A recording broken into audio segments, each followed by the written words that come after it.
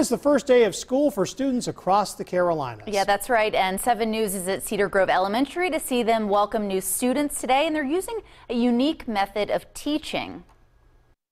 We are here inside Cedar Grove Elementary. It is the first day of school here in Anderson County. We've heard from administrators, no tears so far from students, parents, or teachers. It is still early in the year, and there's a lot of energy and excitement surrounding this year at Cedar Grove.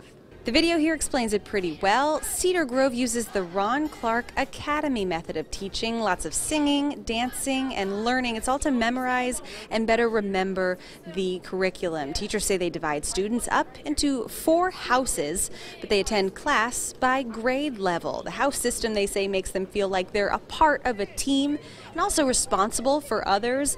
They earn points by performing academically through community service and, of course, good behavior.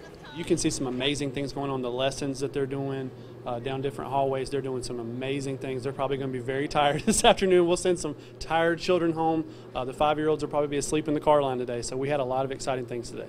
Teachers start today to determine the house with the most points. Every 9 weeks they have a little party. I know it sounds a lot more like summer vacation than the start of school here in Anderson County. To learn more about the Ron Clark Academy method, just head to WSPA.com.